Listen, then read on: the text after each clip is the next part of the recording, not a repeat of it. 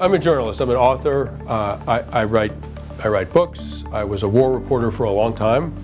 I made documentary films about war. Before that, I was a climber for tree companies. I actually got into the business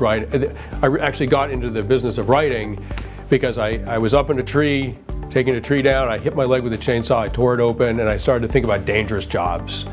And maybe I'll write about dangerous jobs instead of doing one. And that got me on the path. I wrote about commercial fishing. I wanted to write about war reporting, and then suddenly I was a war reporter, and I just kept doing it. So just by definition, the job that I do as an author or journalist is sort of a solitary job. I'm not directing other people. I'm not sort of commanding other people.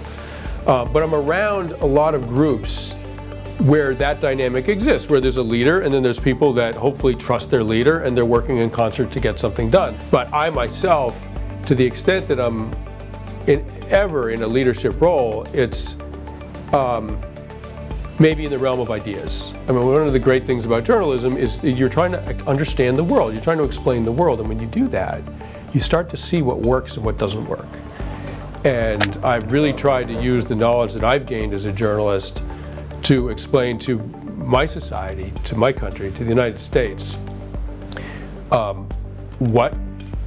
what the best human course is, what the best way to act is. You never want to tell people what to do, but you can certainly talk about life in terms where it's pretty damn obvious how we should all be acting.